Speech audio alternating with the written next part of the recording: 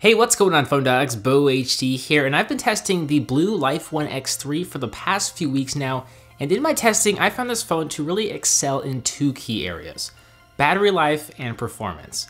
It's also worth noting that the price of this handset is extremely appealing right now. BLU is selling this phone for $150 for a limited time, but the price will shoot up to $250 very soon, so links below if you want to view the Amazon listing.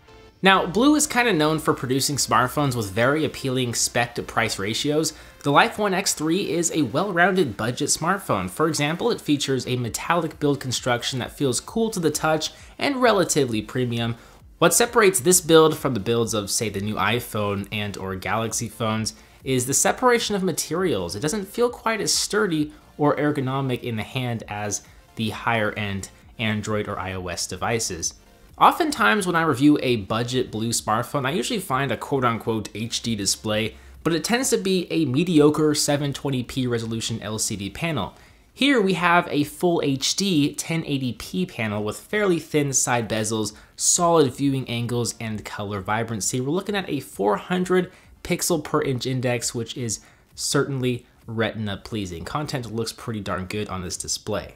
There are 3 capacitive touch navigation buttons below the display that you should know about. The back button is to the far left, where it should be. The overview button is to the far right, and there's a home capacitive touch navigation button with a built-in fingerprint scanner that works pretty well.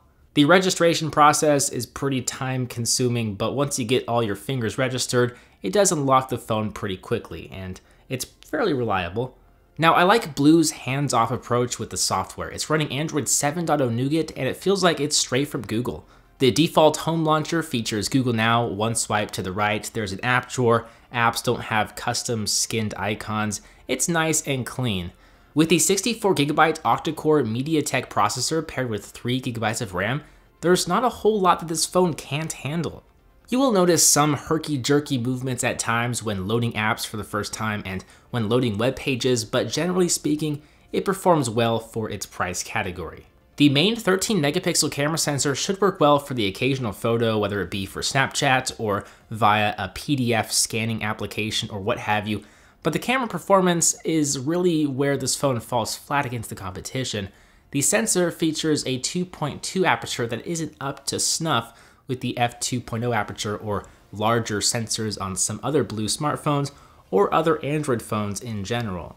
Also, the software feels really outdated and janky. The shutter speed is also hit or miss. Sometimes it's fast, other times it's painstakingly slow.